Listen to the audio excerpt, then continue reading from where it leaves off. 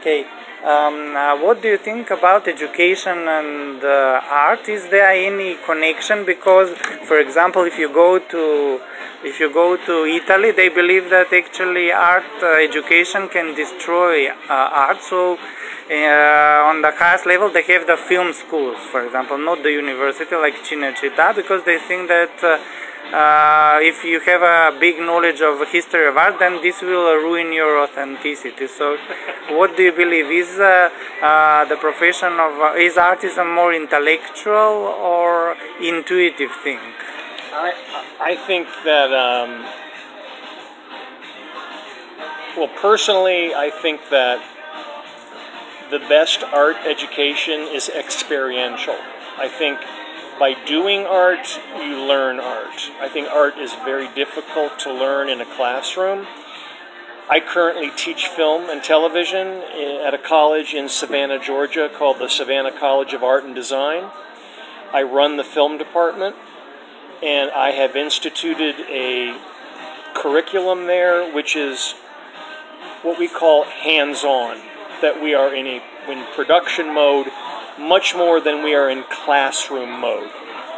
I think any art education benefits from some background, some historical knowledge, some reference to, if you're a painter, you have to know the great painters. If you are a filmmaker, you have to know the best 300 movies. You have to know these things. It is the language of what you do. But ultimately, the greatest chunk of your learning will come from experience, from doing. I myself, I am not a trained actor. I learned by doing. I started a theater company in Chicago. I got on stage. I was horrible. And I learned how to be good by being horrible over and over and over again until I figured out, well, that was horrible. So now I'm going to change that, and now I'm going to be good. Same in film. When I started shooting in front of a camera, I had never been in front of a camera before. So I had to learn that you go from the stage to a very, very small, where you're really just working with your eyes or with your face. So to me, just not only is it my experience, but I think it's the overall general experience. And my students have told me that they really appreciate what's happening now at the school. Experience over classroom every time. What do you think about art in the education process? Because, for example, when I was in America, I noticed that each high school has a theater like our opera, for example, and almost the same in Europe and even in Eastern Europe. But here we don't pay so much attention to it. You know about the Renaissance concept of education. They had a Golden Five, which included music and theater. What do you think? How important is art in the common education process? I think it's very important. Unfortunately, in the United States, art is the first thing to go. When there are budget cuts, first thing to go, art. First thing. So, as a parent, you have to look for schools that still have art. My daughter, for instance, plays cello, and she's an artist. We found an arts high school for her in Los Angeles, but, you know, we had to drive an hour each way to get her to the goddamn school. So, you know, it's like, it's what you have to do. Most Americans, I would say, pretty general statement, but I will make it anyway. Most Americans have a horrible arts education. Or it's either horrible or non-existent, or it's zero.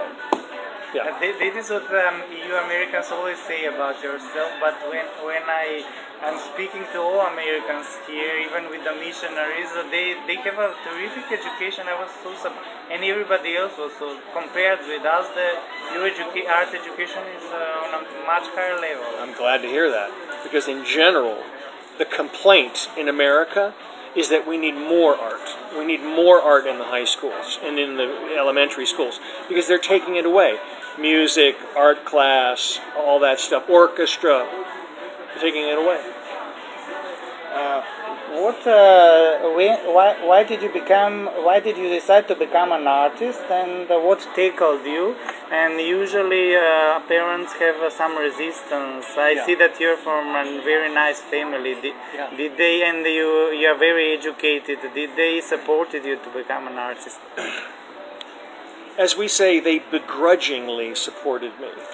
I think my father thought that I would do it for like 3 or 4 years, and then I would wake up and go back to school, business school or something. So for me, it was really a question of, I was very unhappy. I had finished college, university, very good university. I went to work for a bank in Chicago, and I was miserable. I hated it. Hated it. And a friend of mine was taking an acting class. And he said, you should come. It's fun. At least have fun. For one night a week in your life, come have fun. I went to the acting class. I fell in love with it. I thought it was fantastic. And then, so from there, I met other people. I quit the bank. I started a theater company. I was horrible on stage for a couple of years. And then started to make some money. Great. Yeah. And what do you think about ethics in art? How much? About what? About ethics in art. So Ethics? Ethics, yes. For example, now it's very popular is the movement Me Too. Yeah. And some 2 weeks ago, I saw the interview with Anna Ventura, and she decided to kick out all her friends, even the close friends that she used to go to coffee every day with, like Mario Testino, because they harassed women. Because Mario Testino, undoubtedly, he's a genius. He's a very good photographer. And I saw that you worked, for example, with Kevin Spacey. Yeah. What do you think? Shall we work with these people that are involved in some of this? And this is very common in Macedonia. Here we tolerate, if he's a good artist, we'll tolerate everything. Look, I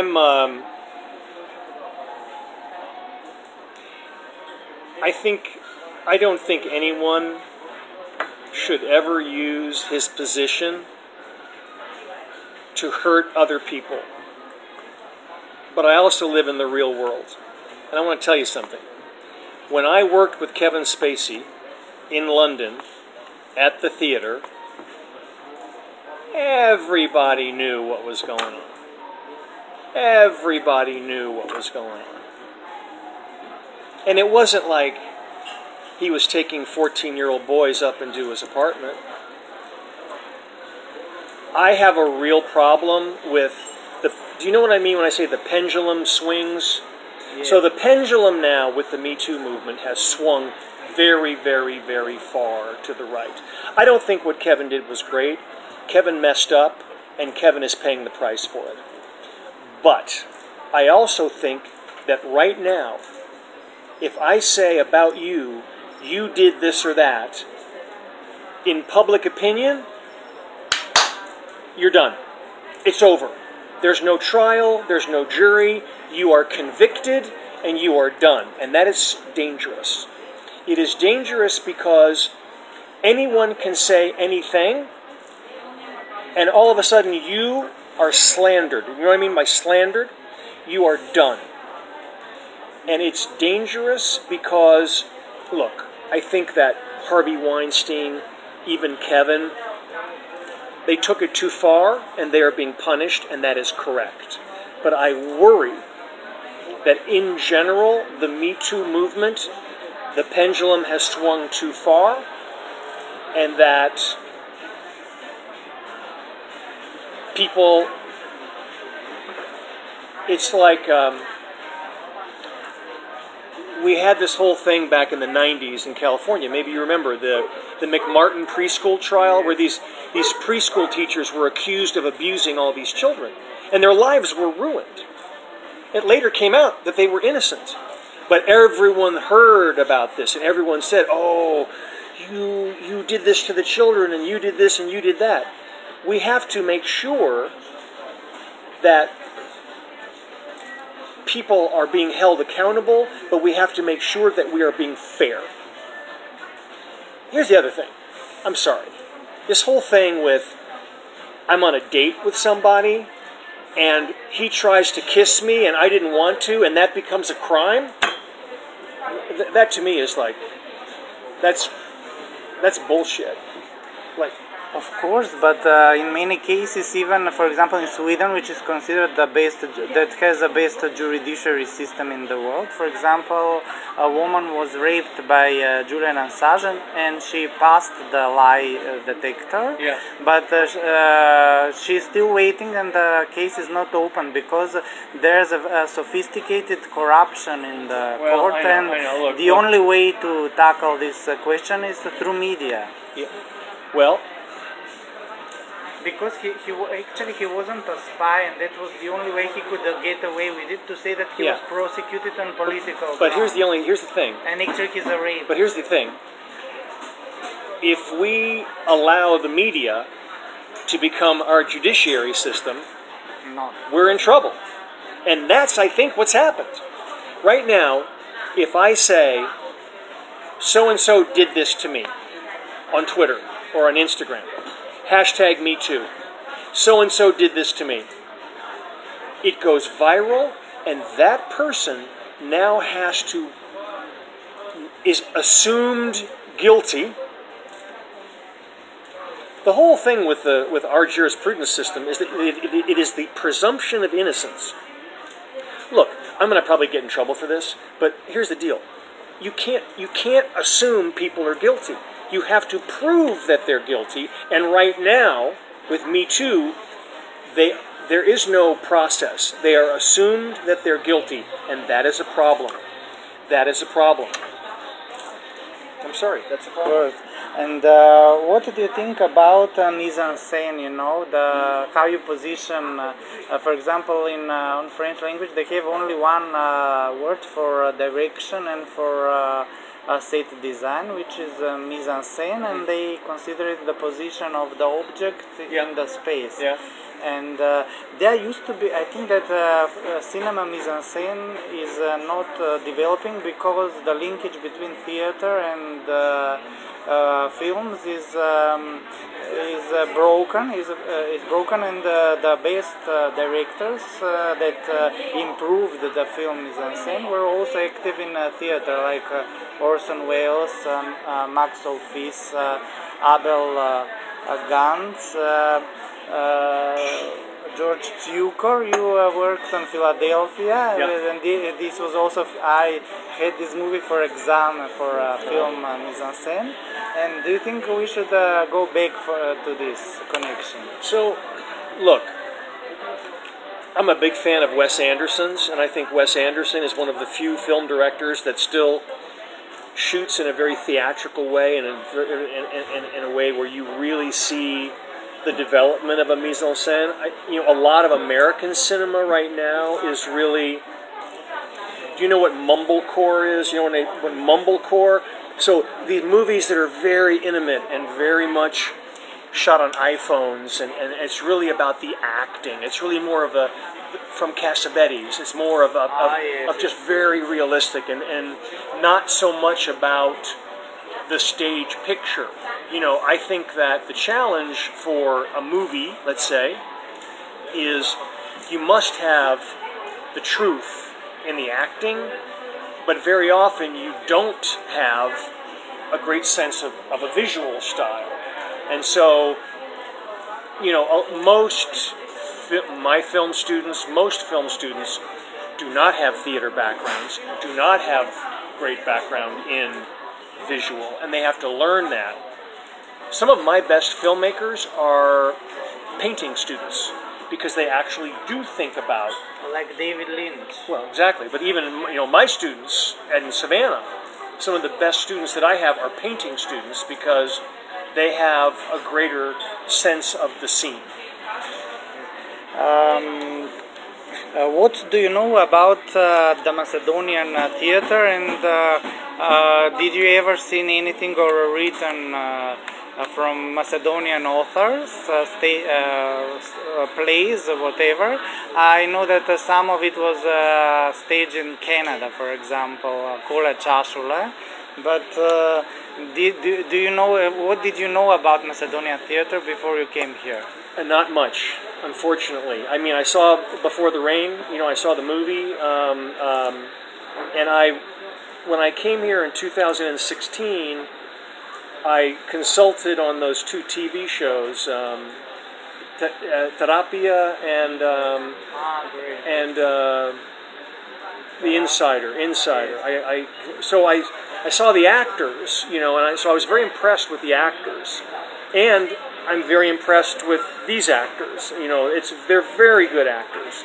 So I don't have a lot of historical knowledge of Macedonian theater, but from 2 years ago, working on those two television shows here, I knew that the actors were good.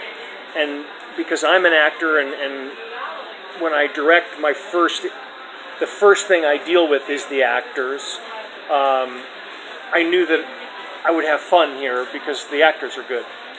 Yes, great. Yeah. And what do you think about politics and freedom of expression? And were you ever detained because of the way you were expressing? I didn't find on the internet. But was I ever what?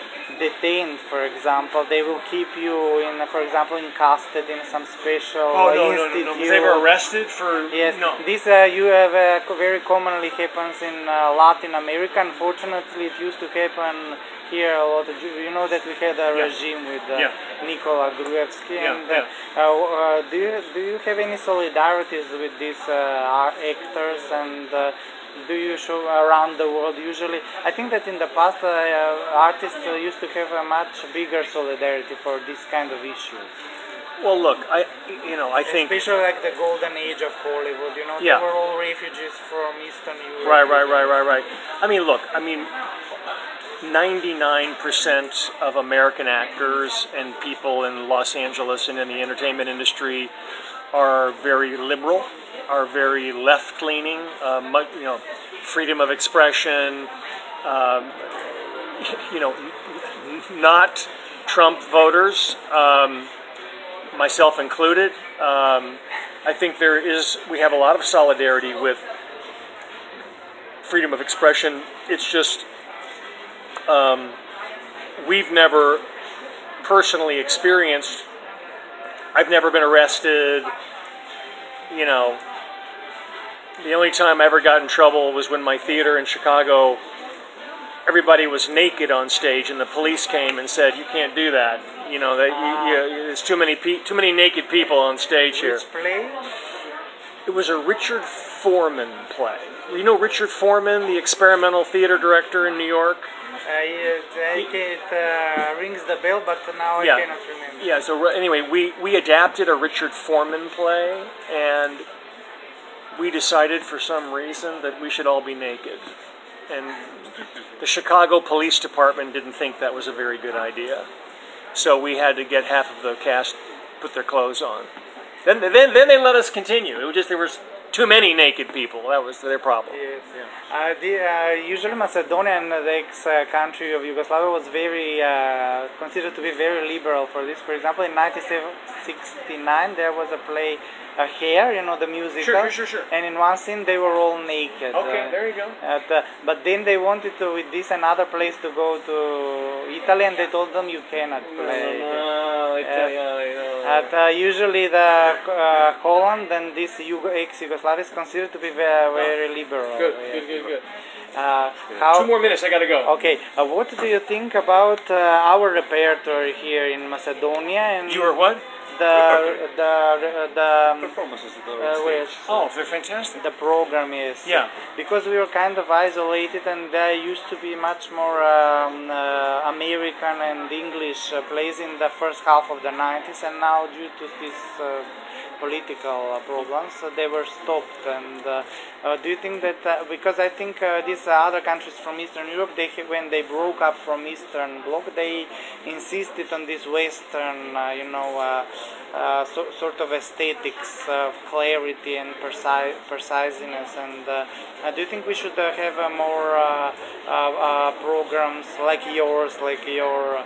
I think I'm really voting for this. Well, look, I think it's important that each country nurture their own authors and their own talent, but I think that, you know, I can't speak from a great experience, but look, I think Victoria is doing an amazing job here. She's very impressive. We picked the play together, you know, I love my cast. So far, so good. I mean, I'm very, very happy with the work experience here right now. As happy as I would be if I were doing this anywhere else in the United States, or really anywhere else in the world.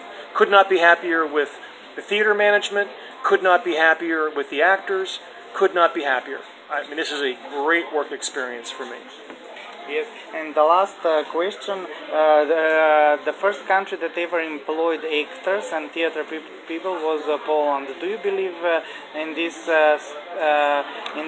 system of state-protected artists? Because when we had this, a lot of American directors in the first half of the 90s were coming here, they said, my God, here artists are so privileged, and we in America, we don't have anything. This was this wonderful directress from Broadway. She staged here Long Journey into the... Long Day's Journey? Yeah, Long Journey into the Night. Long Day's Journey into Night, yeah. The Eugene O'Neill play. Yes.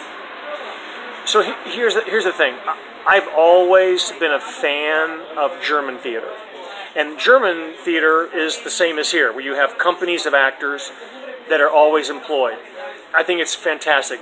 I'm jealous. I wish we had that in America. There's just one little problem.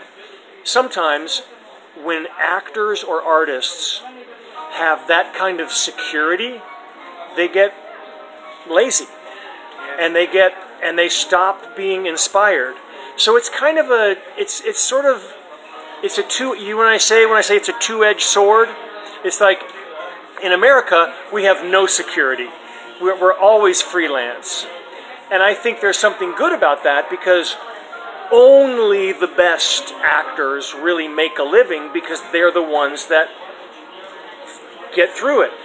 But I think that it's good to have, like as a young actor, to have some security so that you can foster your career. I know a lot of actors that were really good in America, and they just couldn't take it. They couldn't take the insecurity. They couldn't take the financial problems, and so they left. And it makes me sad, because they could have been amazing. Okay, thank you very much. Thank you so much, Igor. Nice to meet you. Yes. I hope to see you soon. Yes, may I